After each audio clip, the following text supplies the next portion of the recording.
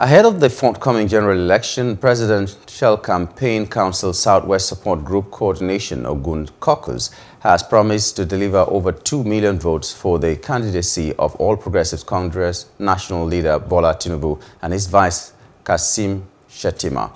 Addressing newsmen at a press conference in Abeokuta, the state capital, the former deputy governor said they have the vision and passion to deliver Bola Tinubu's mandate.